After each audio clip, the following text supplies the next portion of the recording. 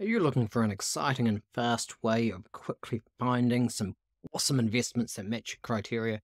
Today, I'm going to quickly show you in Koifin one of my favorite ways of identifying some quick investment opportunities. So, coming down to the analytics tab, coming to the market scatter tab, we get this option.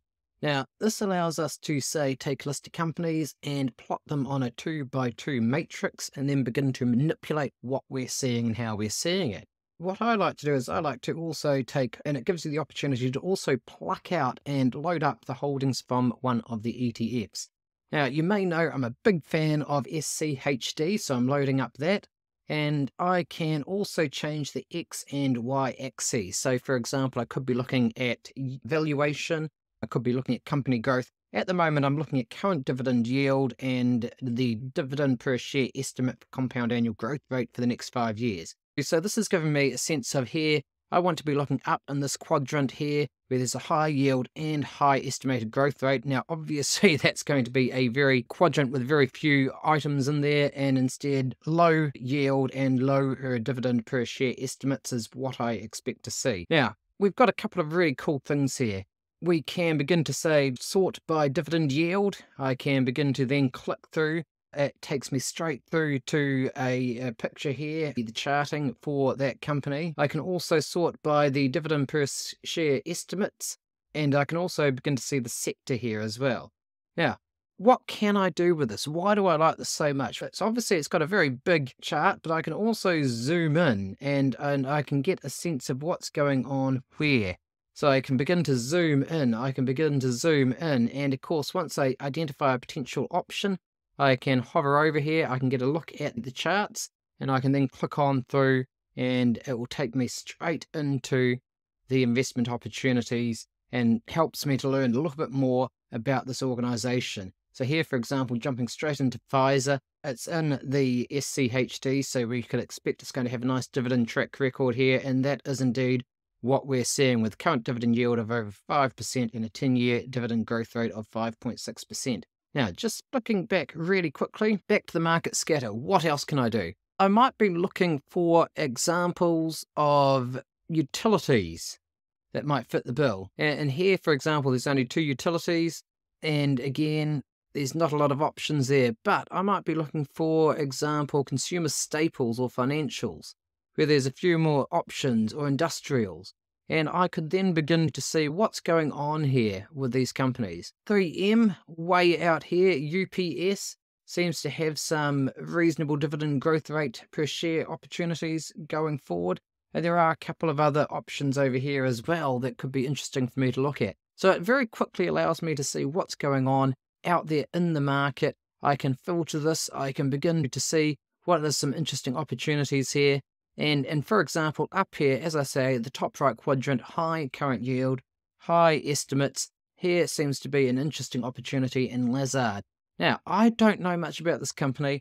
Let's find out a little bit more about what is going on with this company and whether or not this might be an interesting pick. So we can see from the historical price graph over the last 5 years, obviously the COVID crash, recovery, and fairly lackluster shareholder returns after that.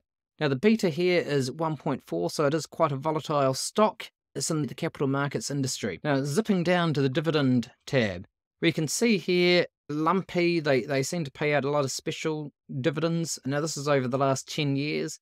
So we can see here dividend payments of about 30 cents through to dividend payments of 50 cents, 47 cents. And so we can see some reasonable dividend growth rates here. Now, when I look here as well, this gives me a very good perspective on what these dividends are going to be looking like in the past.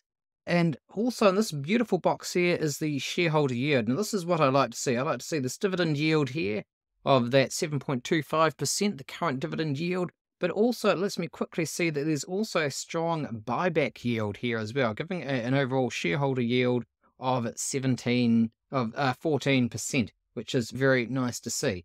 Now, is this a good buy? I don't know, but it's definitely something we can look into a little bit more. So here, for example, I can then quickly pull up the percentile rank. I can see from the valuation metrics here that the price to sales seems to be very good against the 10-year history in the US and Canadian financials in general, which is probably going to be the best comparison here.